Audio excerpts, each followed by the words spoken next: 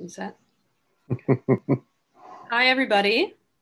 Welcome. My name is Courtney Shaw. I'm the facilitator of our Community Conversations series at LCC, and I want to welcome you to our last presentation of the quarter. So we will not be meeting next week. It is Thanksgiving, and then we go into preparation for finals, so we don't have any events after that. But we will be back in the winter with a series on communications that'll be starting on January 14th. So please keep an eye out on the website. We'll have more details as we start firming that up.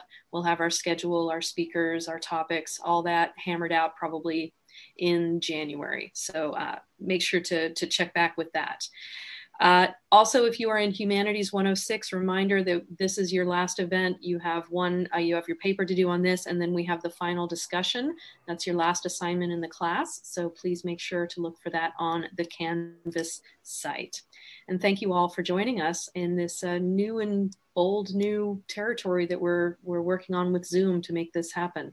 I've heard from several of you that you're really glad we're continuing with the series, and that makes my heart grow 3 sizes in one day like the Grinch, to know that people are still out there and still want to learn more things and continue the conversation in whatever form that we can get it to you. So thank you for joining us. This week we have Michael Strayer as our speaker. Michael Strayer teaches psychology here at LCC. He was born and raised in Longview and was a student at LCC right out of high school in 1970. He told me it was okay to drop the date. Then on to Evergreen and Whitworth University. He's worked as a community activist, a Head Start bus driver, a home and family life coordinator, a therapist, and has taught at LCC for, and I quote, far too long. And I also just want to give a shout out to Michael Strayer as a member of my department, the Social Sciences Department. He is the one who is always there to reassure us, to share a joke, which we might not get a lot of considering the topic today, but really is very good at sort of bolstering spirits around the campus and around the department especially. So please welcome Michael Strayer. Is there applause? I don't hear anything. Oh, well, thanks. Well, thanks, Courtney. I'm actually very humbled to be here. And since we'll be talking about anxiety today, I thought I would mention mine. For whatever reason, I feel more anxiety in doing this presentation online than I would if there was an actual audience of people. I'm not sure about this. I think it's a COVID thing. So let us start here. So I'm going to talk about transgenerational trauma. The terms that you see there in front of you, transgenerational trauma, intergenerational trauma, and post-traumatic Black slave syndrome, actually mean very, very similar things. The term I'll use most often is transgenerational. And I'm going to have the theorist actually explain to you post-traumatic Black slave syndrome in a couple of minutes.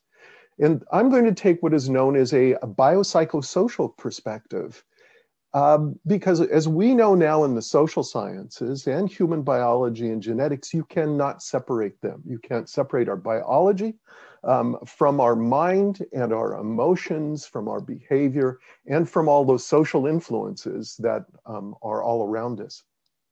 So this is my first time of doing this, so I hope.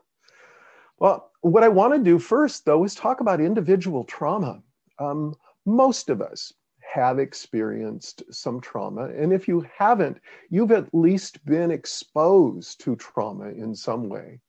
So it's a human condition, it's a human experience, whether someone close to us dies, whether we're in an accident or with someone, divorce, separation, loss.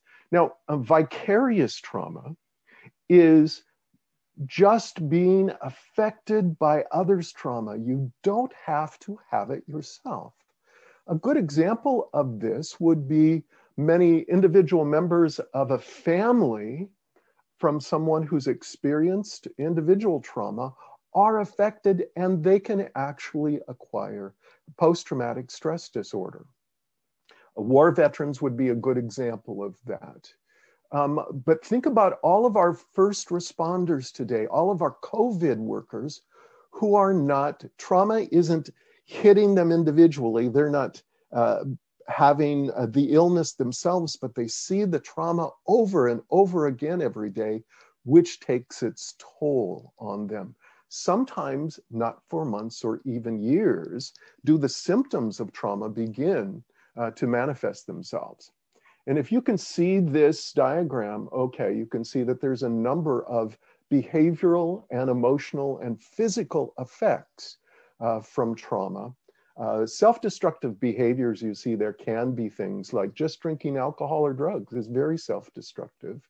Trouble sleeping, trouble eating, lots of anxiety. In fact, anxiety and depression are the two most common psychological disorders that will emanate from trauma. On the other hand, many of us have experienced firsthand or secondhand trauma and don't know that it is affecting us. A person may say, I don't have any trouble sleeping, I don't have depression, anxiety, but possibly they get migraines. Maybe they have a lot of stomach distress. Maybe their social patterns have changed. Those can all be symptoms of trauma. Am I talking too fast? Now, often, as I've already said, trauma is invisible, and sometimes it's hidden on purpose. Childhood trauma, especially if it's sexual trauma, we may not tell anyone. We may not even tell our family. Often we have so much shame. Maybe it is an aunt, an uncle, a grandparent who had a severe psychological disorder like schizophrenia, and they were institutionalized. And yet the family never acknowledges it. They never talk about it. If indeed trauma affects the whole family, then it must be addressed, it must be talked about. Otherwise, it will remain unconscious and it will continue to affect our health and the dynamics of our relationships. I would imagine, a good question I ask my students often is to ask their parents, if they're available to them, or grandparents, and to ask them, what are some of the family secrets I don't know about? For myself, I didn't find out till my dad, I think he was in his 80s, that he was in prison for a while for sleeping with an underaged girl. Anyway, that trauma, he had so much shame about that. He had never shared it, and he had to wait till the end of his life. I just thought it was so interesting to know that information. I may actually have a couple siblings out there somewhere I don't know about. Again, all of these things, whether you experience the trauma or not, is going to have these kinds of effects. I would compare this to if you throw a stone into water, you can see the individual trauma is there in the middle, and then it ripples out, affecting everybody around them.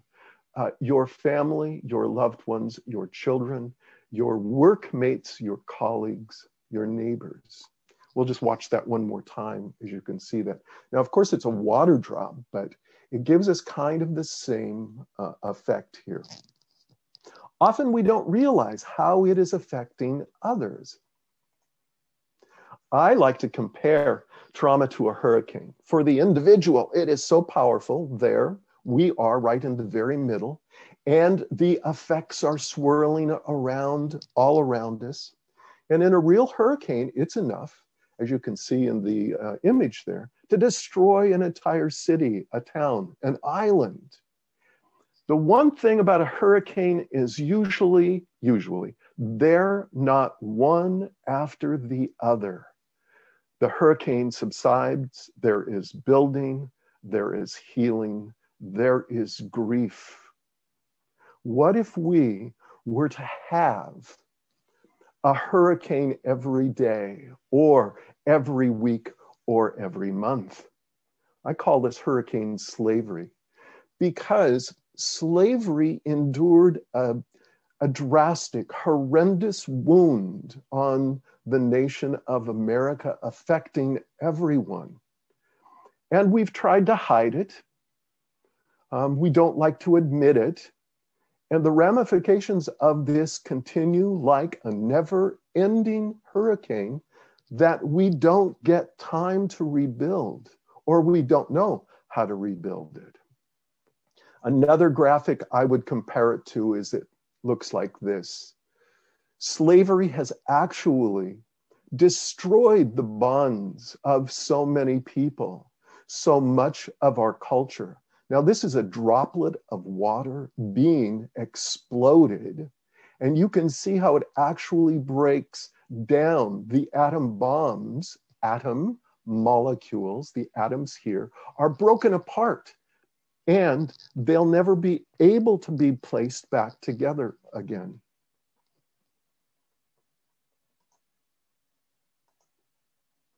Now, I'm going to use, there are two books I'm using as primary sources here for this talk. And the first one is Post-Traumatic Slave Syndrome, Dr. Joy DeGruy, and she is from the University of Portland State University. And the other one I'm going to use, which I'll mention later, is Beverly Daniel Tatum's book, Why Are All the Black Children Sitting Together in the Cafeteria? And with this, I'm really uncomfortable as a white man talking about the experience of African-American individuals. And with that, I thought I would let Dr. DeGruy actually explain this concept herself. So this is a 5-minute video, and it is closed captioned. So if you can't hear the sound very well, you'll be able to read it. It's an explanatory theory that really looks at multi-generational trauma. One of the things that's difficult for people is their first response. Oh my God, that happened so long. We're talking about people being captured, shipped, sold, beaten, raped, experimented on. And then you have to ask the question, did the trauma continue? Yes, so 300 years of trauma, no help, free. No help, more trauma.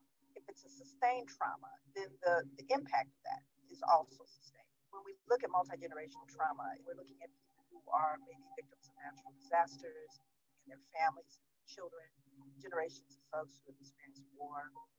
And we know that there are residual mental, emotional, traumatic impact.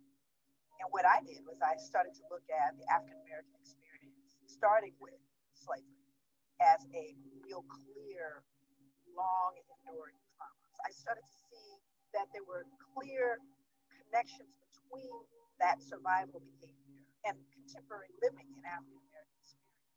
I started to see common behaviors that I took for granted as well, cultural, as adaptive, survival. Well, what are they?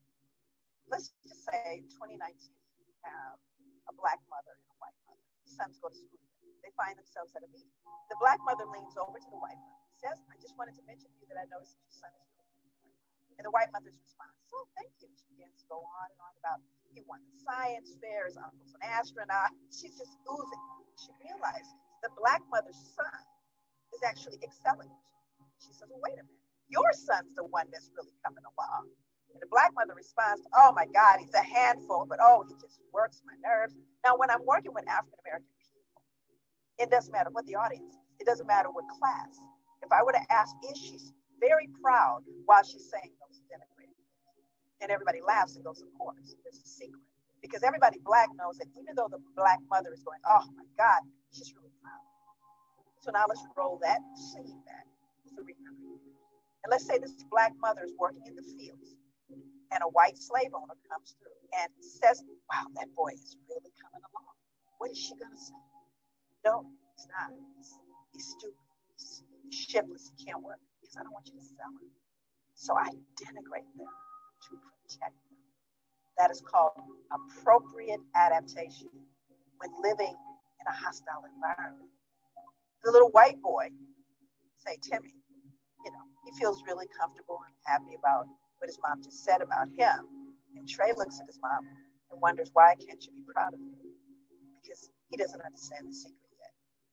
And by the time he learns the secret, he will have already been injured by post-traumatic slave syndrome. PTSD is a disorder that occurs as a result of a single trauma. You don't even have to be there to actually get a diagnosis of post-traumatic stress disorder. You can just hear about something horrific happening to someone you love. So you have people who have experienced it firsthand, people who have witnessed it in their environment, right? People who are continuing to be oppressed. That exacerbates any possibility of healing. So it's not post-traumatic stress disorder. because then it becomes part of what we call your socialization process. So you begin to normalize a way of living and being, everything from what we eat to what we believe it means to be a friend. You know, all of these things are colored by history. And if you don't understand it, you're going to fold in things that you just assumed are normal. But post-traumatic stress disorder, you know, exaggerated startle response, outbursts of anger, feeling of foreshortened future. There was a point where there were African-American children in different urban settings that didn't expect to live to be adult because they saw so much death that they started planning their funerals like at 13, 12, when you start looking at the simple biology, you start looking at the impact of stress on health. And while we look at general stress, you know, finances, illnesses, all these different things. How about being Black? How does factoring in being Black in America impact your stress level and therefore your body's ability to operate its own immune system? Because we know it compromises the immune system. Once you understand it, then you can deal with it because you see it's habitual. You socialize. It becomes part of your being. So one of the ways you begin to address that multi-generational trauma is to work with the people it directly impacts, to hear from them. And when you give the people the information, they can use it. I think the first order of business is beginning to have a conversation. And the other is to educate the larger society. You have to stop the assault. So this is not purely a clinical thing. This requires social justice and change. That's where part of the healing is. It's not in a clinical setting or in a pill. It's in fairness and justice and safety and equity. We got to work with some of those clinical things, some of those issues of panic and anxiety. And we also have to deal with the fact that you have a system that is set up to oppress you and to continue to hate you. Both those things have to be dealt with. And they cannot singularly by themselves affect change. They have to be done.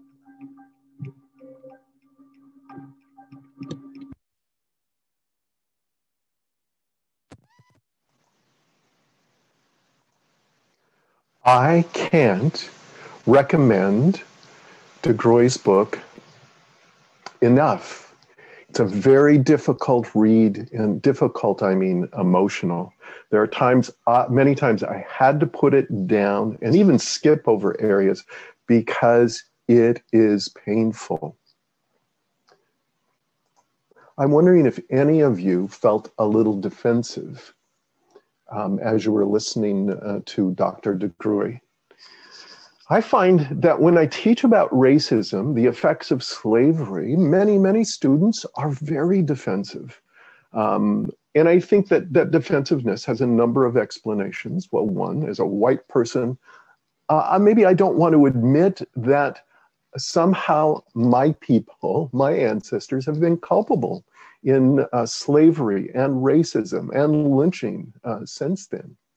Maybe it's because I do know, or maybe it's unconscious that I have a racial bias.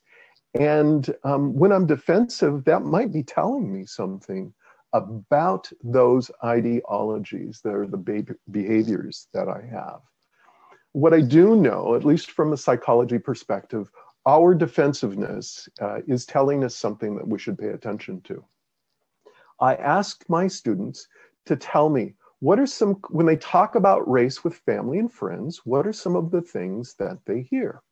And here they are. It's just a handful, but you're the racist for always talking about race.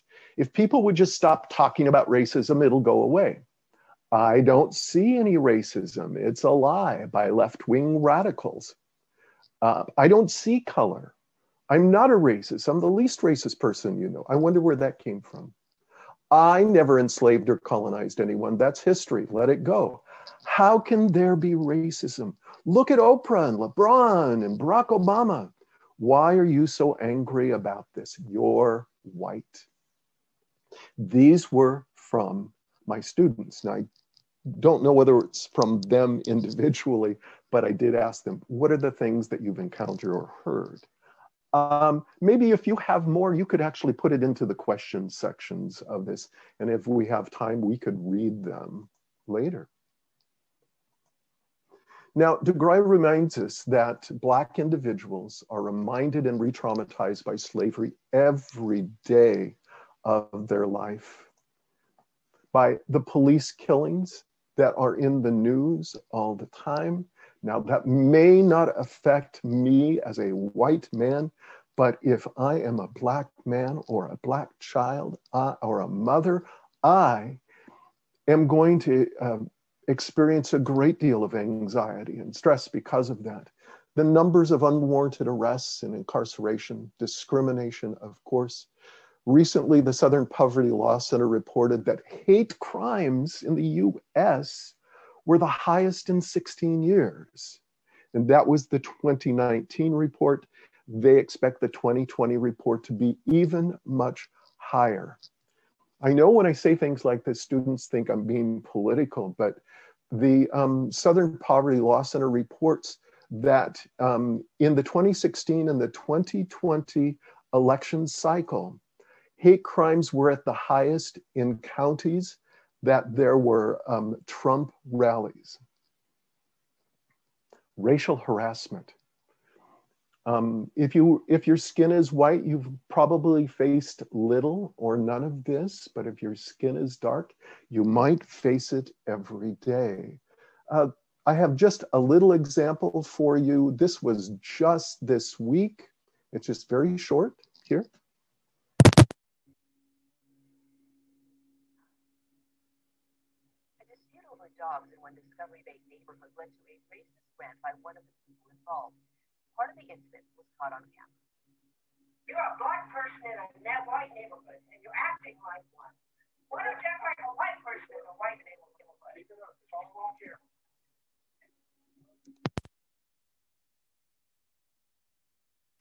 Like a white person in a white neighborhood, you're still acting like one of them.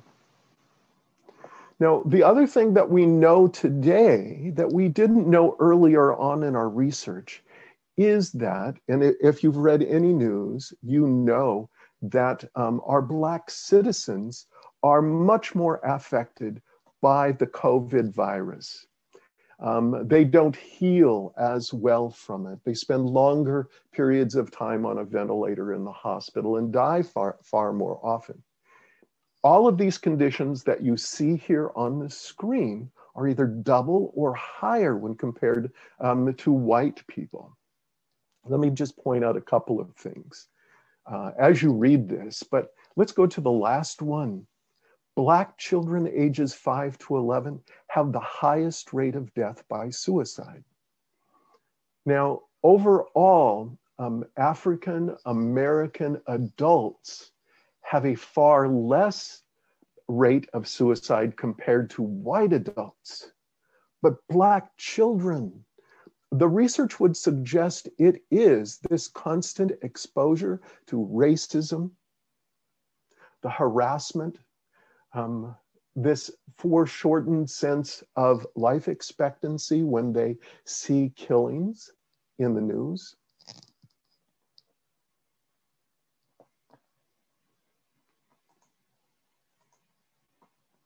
Now, I was first exposed to this idea that there may be a multi-generational link to trauma way back in the early 70s, as Courtney mentioned, at Evergreen. And it was from this researcher, Vivian Rakoff. It sounds female, but it is a male. And he did this research on the children of Holocaust survivors. Now, indeed, different particular groups that have been brutalized and were victims of genocide, Native Americans, other indigenous peoples, the Jewish Holocaust. I could talk about those as well, but those are other presentations and other lectures. I'm specifically talking about African Americans and slavery here. So they actually found, the research went on for about 20 or plus years. When the full study was published in '88, they found that the grandchildren of Holocaust survivors were overrepresented by 300% in psychiatric conditions. How could that be? Well, mostly they saw that this had to be some kind of behavioral acquisition, a modeling, if you will, from the parents and the grandparents. the quote from Rakoff here is, these studies reveal that any type of extreme prolonged stress have adverse psychological effects on children, grandchildren, and great-grandchildren, resulting in clinical anxiety, depression, and post-traumatic stress disorder. I might then actually suffer from PTSD, even though it was my grandfather or grandmother that experienced the trauma.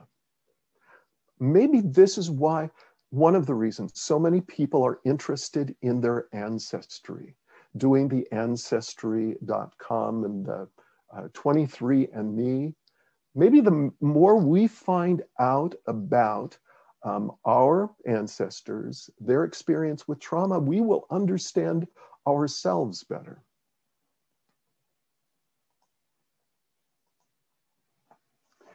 Now, the newest study that we have here that shows a biological link to trauma, to slavery, is epigenetics. And I always say we are what our grandmothers ate, because one Finnish study on malnourished, different groups of people, they found evidence of adverse health effects in children and grandchildren and great-grandchildren. It's kind of where it started. So what does epigenetics mean? So it actually is not our genes themselves, not our DNA, that does not change, but the epigenome changes. In other words, it means it's an addition to or above and beyond. This is beyond the DNA, the genes themselves. So what it is, it actually affects how our genes express themselves. Our genes are like switches that either get turned on or turned off or stay on. And we can pass those along as easily as we pass our genes, such as I may have a family predisposition, a family history for depression, but those might remain off until I encounter possibly a traumatic event in my own life, even adulthood, which may switch those genes on and manifest themselves into a psychological condition or disorder of some kind. What evidence is there then to suggest that this is accurate? Well, as you see this picture of a mother rat, she is licking her pups. Just the casual observer would probably think, well, she's cleaning them. Yes, but what else is she doing? What do we do with our brand new babies as humans? She's stimulating them, showing them affection. So the researchers want to know what would be the result on the expressed genome for future generations of rats. What they found is they studied the pups as they grew up, compared to pups who had mothers who did not lick them very much. They found that these rats were much freer of eating problems. They were less aggressive. They had shinier, thicker coats of hair, and it went on. Not only that, the offspring of those pups displayed the same kinds of results. Now, we can speculate from there, but there is even more research that we can look at. So now we know that diet, drugs, toxins, stress, trauma all affect epigenetic molecules and how they regulate the expression of them. I would say that college affects your epigenome. So what can we learn from mother rats then? What's your first thought when you see this picture? When today in America and many other industrialized countries, when a baby is premature, one of the things they recommend right away is to do kangaroo parenting, skin-to-skin contact. They find that premature, low birth weight babies begin to thrive with this kind of human contact. They grow faster, they develop faster, they have less physical health problems. Well, we know that to be true, so that this process is becoming more standard recommended for all parents at the birth. We also know that it affects, I'm sure it affects fathers. It affects the bonding, attachment process, of course, but they find that women have far less postpartum depression if they do this skin-to-skin contact. Again, you may be asking yourself, okay, Michael, what does this have to do with slavery? I promise I'll get there. More studies, more recent. This is very recent studies from the University of British Columbia. What they did is they followed 100 infants over the first 4 years, and they asked the parents to keep a journal of feeding and crying and sleeping, but especially physical contact. How much physical care did you actually give to the child? That's not only holding and cuddling skin to skin, but carrying them around, tickling them, all of those kinds of things. At 4.5, then they studied the DNA samples from all of these kids. And of course, what they would do is they were able to compare the children from the high contact parents with the children from the low contact parents. What did they find? They found that the DNA, the epigenome, had actually changed. There were big differences in the low physical contact compared to the high physical contact children. So these things in our life, whether they be trauma, how much we are touched, talk to the experiences we have in our life, especially in the early years of development, have a strong effect on our epigenome, our DNA, in other words, and then we pass that along.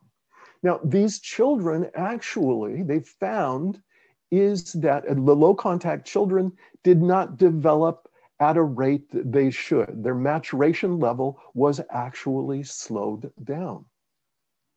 So from the authors of this study, which was in the pediatric journal, these findings, first to show that touch has deeply rooted and potentially lifelong and multi-generational consequences on the epigenome, the biochemical changes that affect gene expression. What has happened then, we can speculate, to the epigenome from generation after generation of African Americans from slavery on. And when they're still be confronted with trauma today, there continues to be a continued effect on their epigenome. Now, one of the things, how does this affect education? This is often referred to, and I think you'll get the reference by the end of these 2 or 3 slides, the preschool to prison pipeline. Black students are 3 times more likely than white children to be suspended and expelled from school. And I just found this heartbreaking that even though Black children only make up 18% of preschoolers nationwide, they account for half of out-of-school suspensions. Really, preschoolers are suspended from school. Why might that be? Black children are not only less likely to be identified as gifted and talented, but more likely to be recommended for special education. Since 2001, the percentage of K-12 public schools that are in poverty are comprised of mostly African American or Hispanic students. And this is growing. This is growing since the desegregation of schools in 1954. It's more than doubled from the 7,000 schools you'll see there to more than 15,000. Now, what we find, what do poor schools mean? It means there's less money to spend on each individual student. Teachers are paid less. There are limited or no extracurricular activities. Buildings are in decay. What does that tell the Black student and the Hispanic student that is going there? There is far more stress on those students. You know, those of you that are college students, how well can you learn when you are feeling stressed anxiety. It is almost impossible.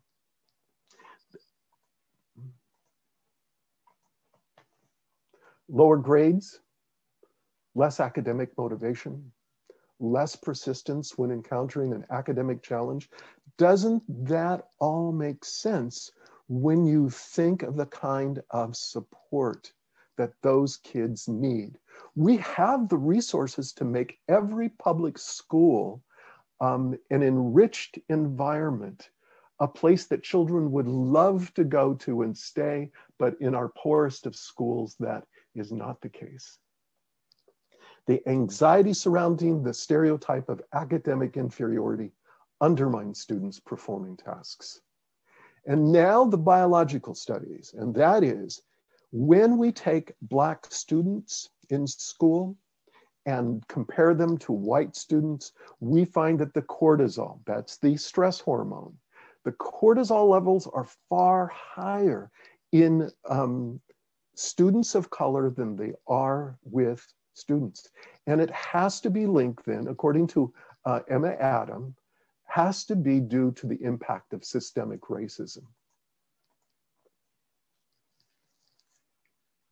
Now, before I talk about this, I want to talk a bit about LeDroy's research. She did some research where she observed this and made some changes in some schools that she was working with. She found that once punitive measures were diminished, discipline, when extrinsic rewards like happy faces and candy and other things like that were taken away and replaced with love, with affection and respect from teachers to the Black students, all of those things changed. The Black students were more often entered gifted programs. They were dispelled from school less often. There were less behavioral problems, more academic motivation. And she said the other thing that makes the biggest difference is when those children have a Black teacher. Black boys and Black girls, oh, excuse my spelling there, are considered older looking and less innocent than white children. So if Black boys are considered older, then they're perceived as more dangerous and aggressive. Black girls, on the other hand, are often sexualized at a far earlier age because they are considered looking older.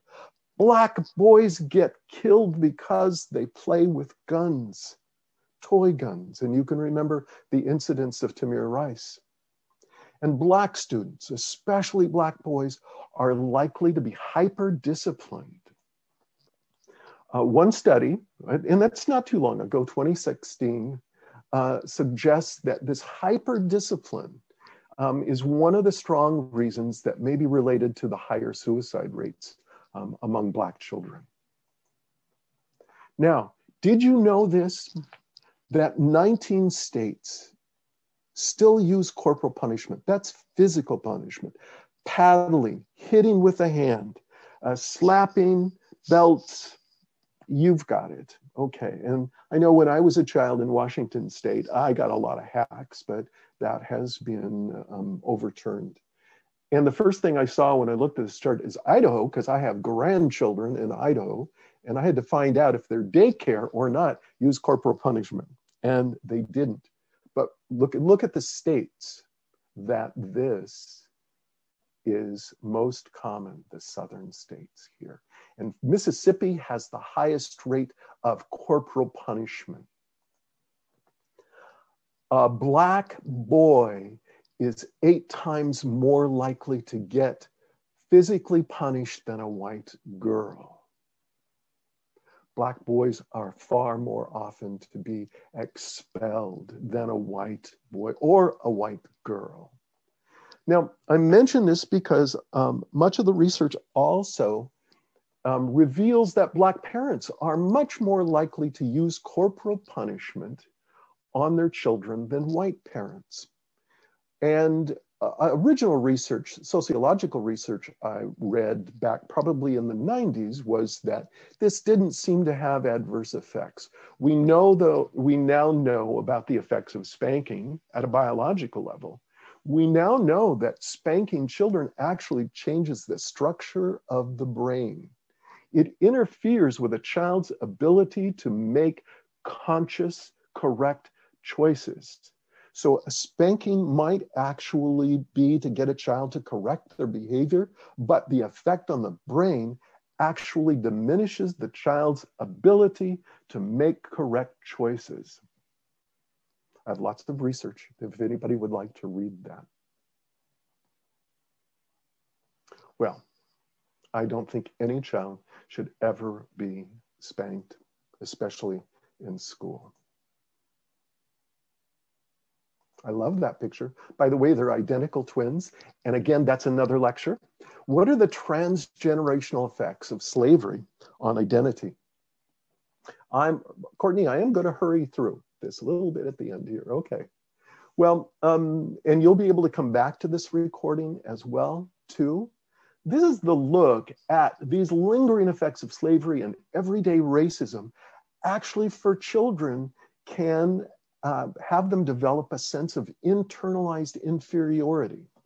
And Margaret Beale Spencer, a Black sociologist who has researched this for over 30 years, says the condition where victims of oppression believe, subscribe to, and internalize the misinformation which is based on the proposition of the inferiority of their own group, often manifesting itself in unconscious feelings and behaviors, which means the children don't know that they feel inferiority.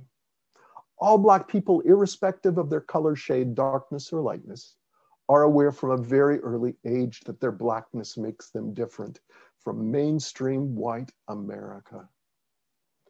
It's important to consider what messages children are receiving about the relative worth of light or dark skin. Remember, these are all remnants of slavery. And Janet Belsky writes, racial stereotypes cause children, Black children, to distrust teachers' feedback, develop learned helplessness, and decide they're dumb, and develop their academic selves, devalue their academic selves.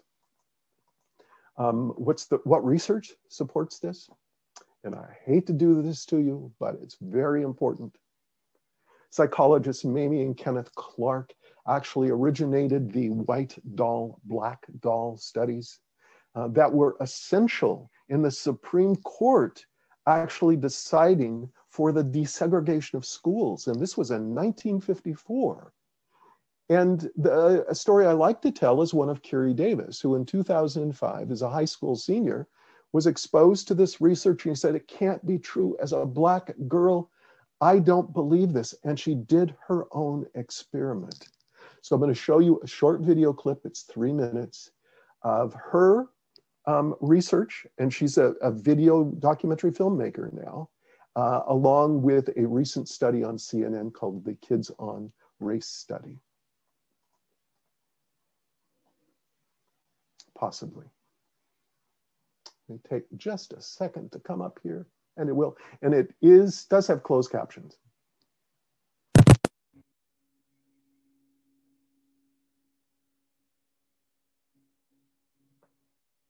Can you show me the doll that you like best or that you'd like to play with?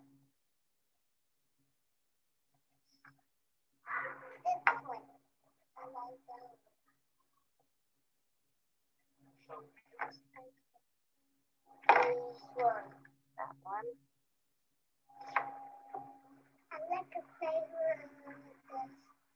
And can you show me the doll that is the nice doll? And why is that the nice doll? She's white. And can you show me the doll that looks bad? Okay. And can you give, and why does that look bad? Because it's black. And why do you think that's a nice doll? Because she's white. And can you give me the doll that looks like you?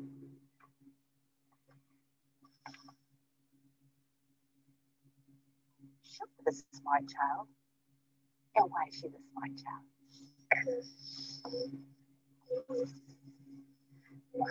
Okay. Show me the dumb child. And why is she the dumb child? Because she's sick.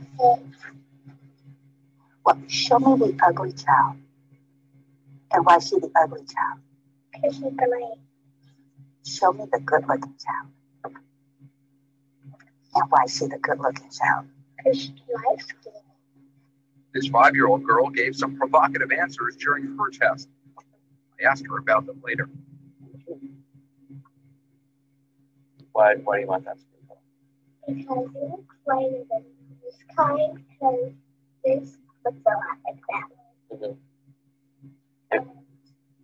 I just don't like the way brown looks, because the way brown looks really nasty for some reason, but I don't know what reason.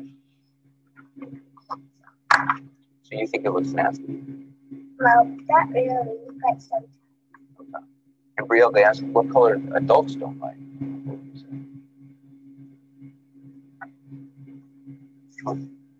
That's right, that's what you said. Why do you think adults don't like that? Dark. Dark. Adults, you think adults don't like dark? Maybe some adults do, but maybe some adults don't.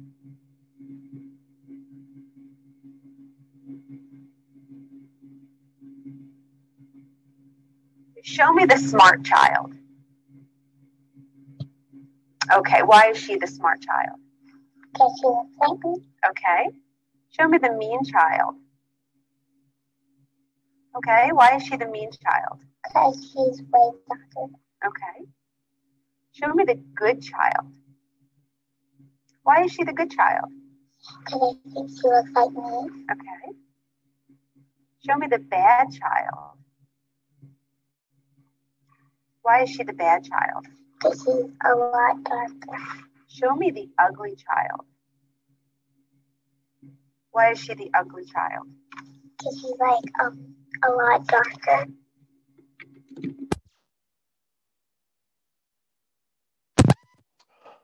Okay. Well, that is indeed heartbreaking. I'm going to skip a couple of sections here, Courtney, because I know we're out of town. But let's end on something really positive here, and maybe a time for a couple of questions.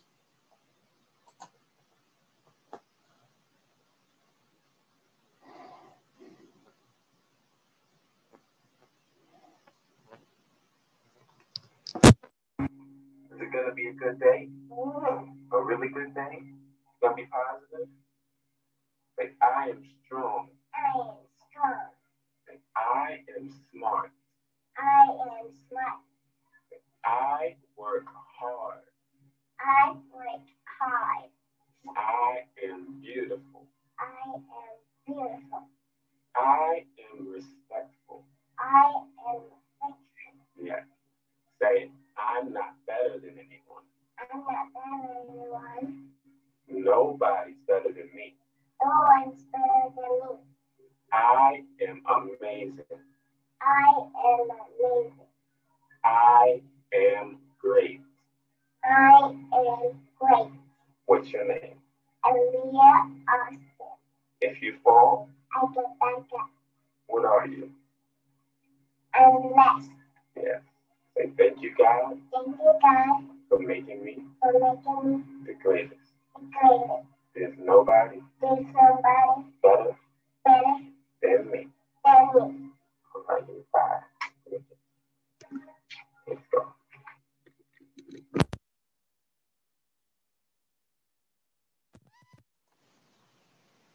Oh, no, we'll watch it again. How's that?